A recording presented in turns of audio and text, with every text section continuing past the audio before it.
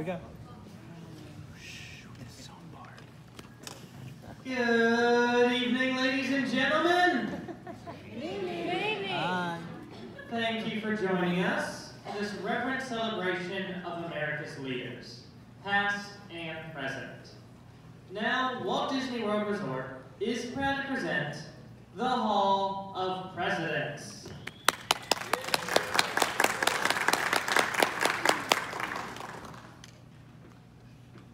That's it.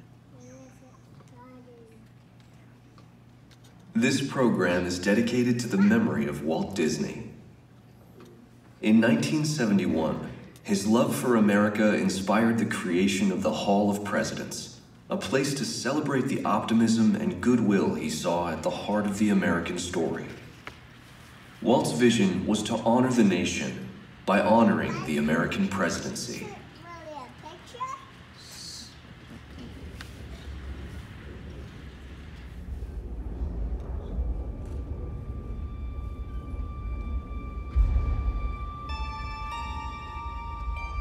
It is 1783, and the smoke is clearing in the wake of the Revolutionary War. Over the course of 8 grinding years, General George Washington has led a force of shopkeepers, farmers, and Native American allies to victory over the greatest military power in the world. A new nation has been born, independent and free. The founders must form a national government. In 1787, through months of passionate debate, they create a written constitution. For the country's highest office, they imagine something new in the history of the world. A leader not born to power like a king or queen. A leader who has not seized power through conquest. A leader not separate from the people, but elected by the people. From among the people. We, the people. This is a new idea, an American idea. The idea of a president.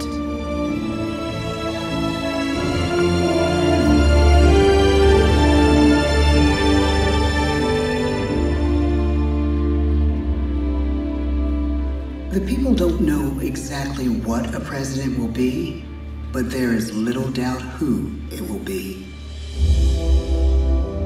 George Washington's stature and bearing have marked him as a leader.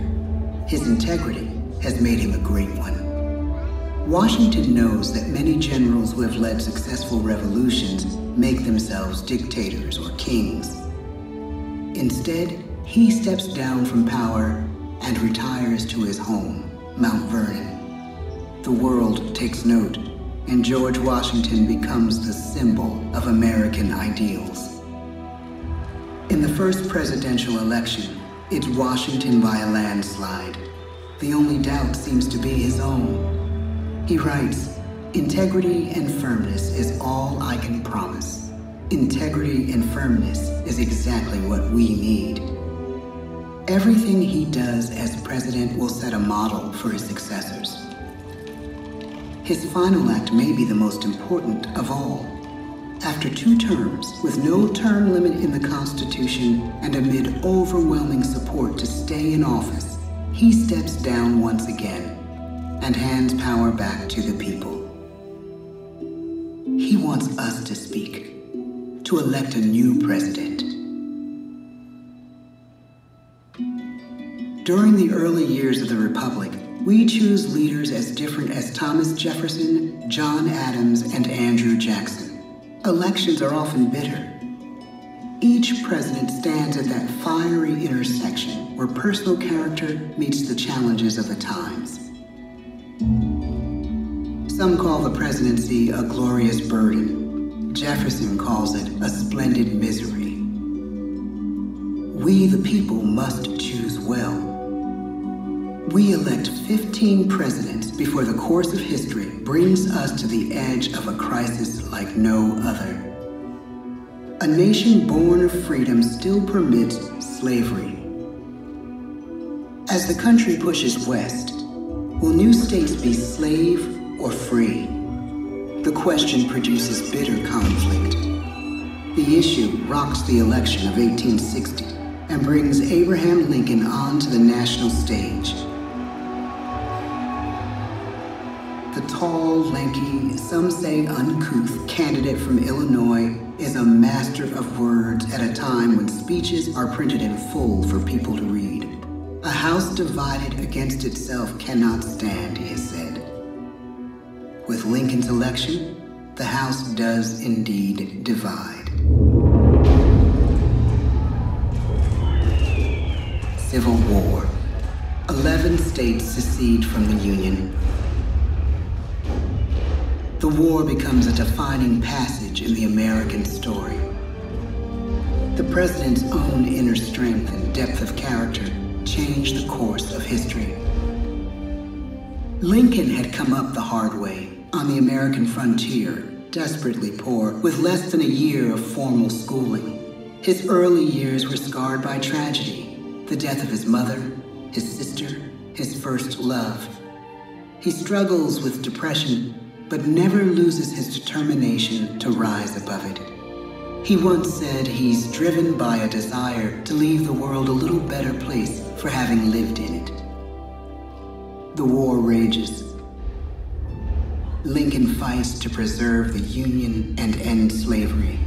Neither is a sure thing. At Gettysburg, Pennsylvania, 6 months after one of the bloodiest battles of the war, the president dedicates a cemetery to the thousands of soldiers who died there, in words we can never forget.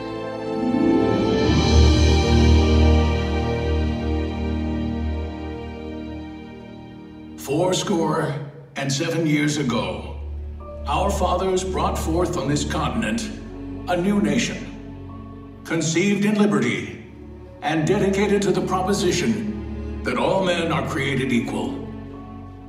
Now we are engaged in a great civil war, testing whether that nation or any nation, so conceived and so dedicated, can long endure. We are met on a great battlefield of that war. We have come to dedicate a portion of that field as a final resting place for those who here gave their lives, that that nation might live.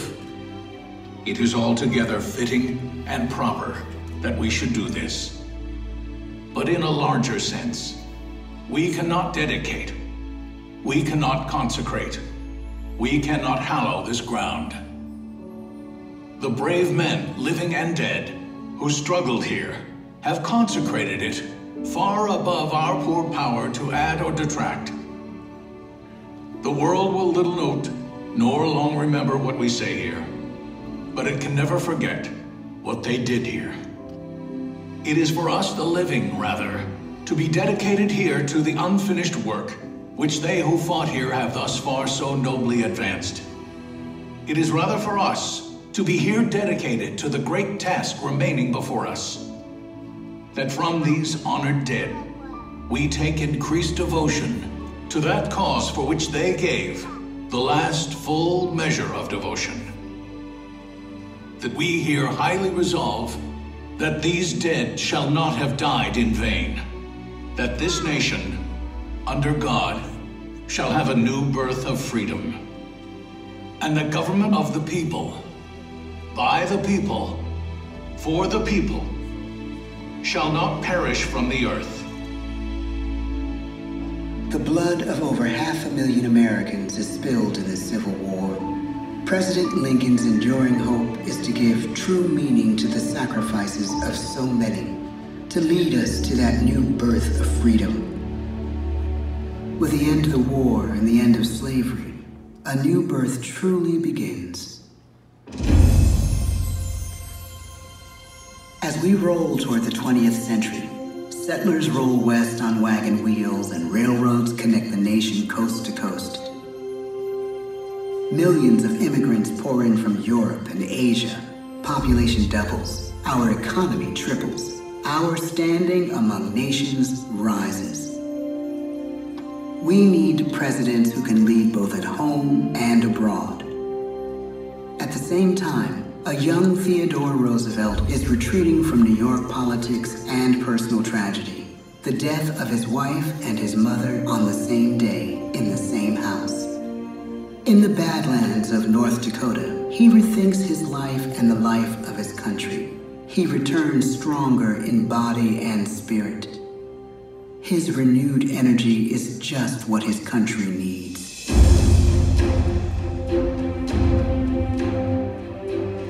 American industry is booming, but social tensions are rising. A progressive movement is bubbling up, pushing for change, and change is needed in the working and living conditions in cities.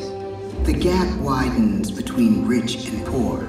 The demand for change grows stronger.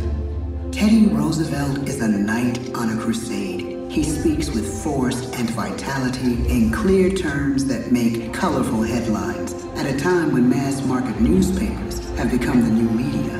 To define his foreign policy, he borrows a phrase from an African proverb: speak softly and carry a big stick. But his greatest accomplishments are made at home.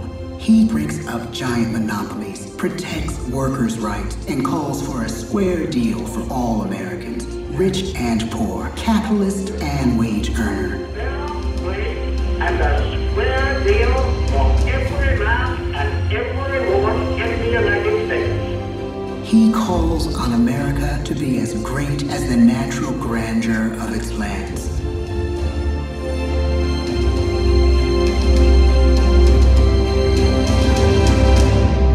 Keep your eyes on the stars and your feet on the ground, he tells us.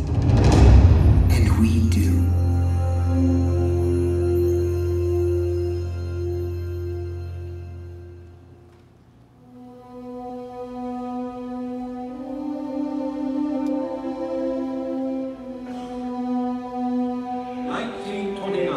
The bottom fell out of the market. 12 million unemployed. The bread lines and the soup. The results of the 1932 election now appear. When we elect our 32nd president, it is the worst of times. The course of history and the course of one president's life again shape a turning point in our national destiny. Franklin D. Roosevelt, paralyzed by polio, knows how to restore the faith of a people paralyzed by the Great Depression. I believe in practical explanation and in practical policy. He has found the inner strength his countrymen now need. He speaks to us like a friend, a neighbor. His optimism is contagious, his voice perfect for the latest breakthrough medium, radio. He calls us to believe we have nothing to fear but fear itself. And we do believe. Tonight's attacks on England are perhaps the most widespread of the war in the course of the day. But an even greater challenge dominates his final years in office: the Second World War.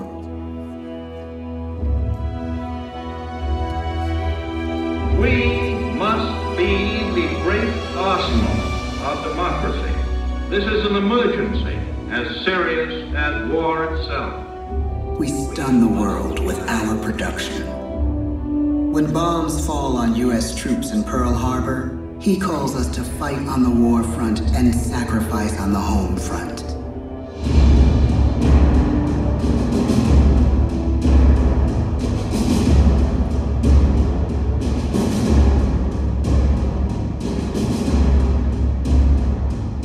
The harder the sacrifice, the more glorious the triumph. So spoke America in the year 1776. So speak Americans today. The world changes. The country changes.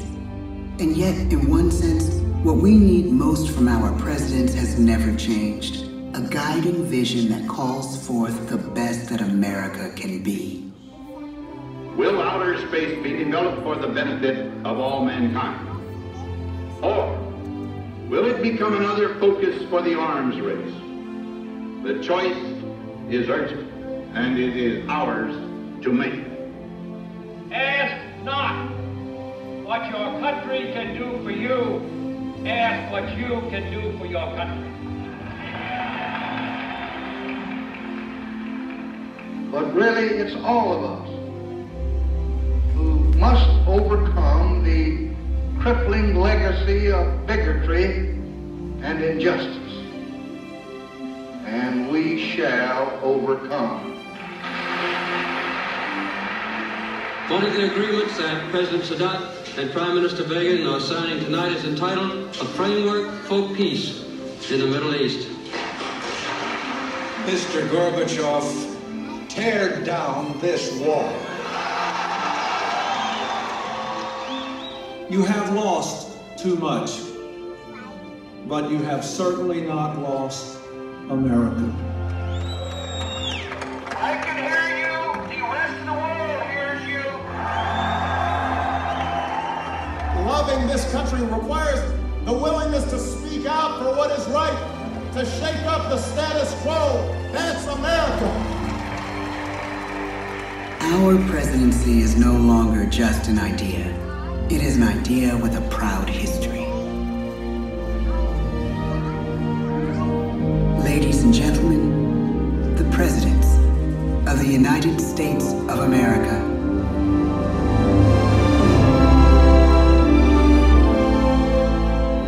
George Washington, John Adams, Thomas Jefferson, James Madison, James Monroe, John Quincy Adams,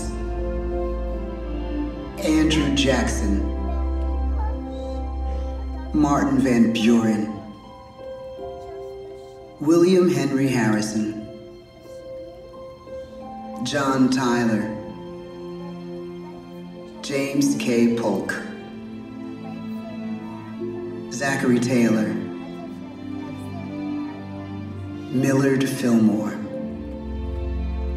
Franklin Pierce, James Buchanan, Abraham Lincoln, Andrew Johnson, Ulysses S. Grant, Rutherford B. Hayes, James A. Garfield, Chester A. Arthur, Grover Cleveland, Benjamin Harrison, William McKinley, Theodore Roosevelt, William Howard Taft, Woodrow Wilson, Warren G. Harding, Calvin Coolidge, Herbert Hoover, Franklin D. Roosevelt, Harry S. Truman, Dwight D. Eisenhower, John F. Kennedy, Lyndon B. Johnson, Richard M. Nixon, Gerald R. Ford, Jimmy Carter, Ronald Reagan, George Bush, Bill Clinton, George W. Bush, Barack Obama,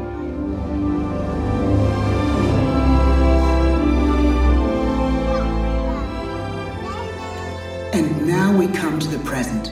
Once again, we place our trust in the idea of a president, as we have from the beginning. My fellow citizens, no event could have filled me with greater anxieties than that notification on the 14th day of April, 1789, that you had selected me to lead our nation. But it was with the confidence of my fellow citizens that I took an oath. 35 simple words that have been repeated by every American president throughout history. I, Donald John Trump, do solemnly swear that I will faithfully execute the office of President of the United States and will, to the best of my ability, preserve, protect, and defend the Constitution of the United States. So help me God. From the beginning, America has been a nation defined by its people. At our founding, it was the American people who rose up to defend our freedoms and win our independence.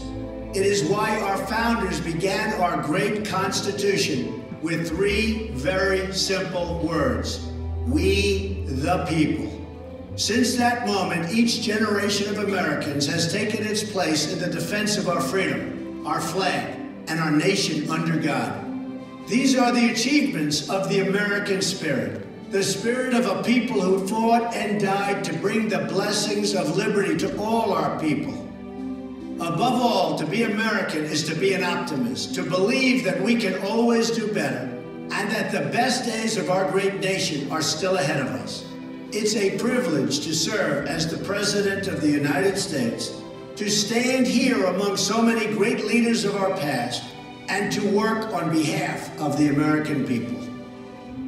The presidency of the United States is a role unique in the world, an office entrusted to each president by us, we the people. Therein lies the genius of that new idea, now over 200 years old. A new idea our presidents have turned into a great American idea again and again.